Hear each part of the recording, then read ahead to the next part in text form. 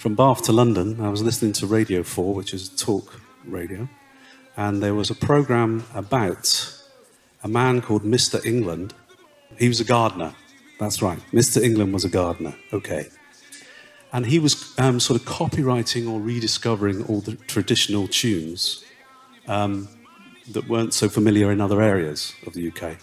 And there's the one they were talking about was a traditional song called The Seeds of Love. So I was kind of thinking, Mr. England is a gardener and he's discovered the seeds of love.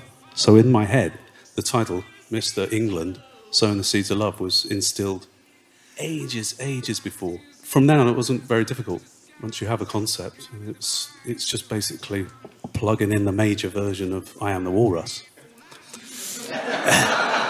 And the other thing, looking for lyrics, outside my house in London, someone had graffitied on the fence. This is what I was talking about. I love a sunflower. Thank you. And it was like... I'm not going crazy then. It was random.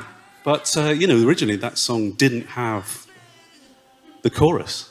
I mean, it had the chorus, was anything is possible when you're sowing the seeds of love. And Kurt was just sitting there singing the chorus. And it was like, oh, okay. Yeah, that's kind of hooky. Yeah. From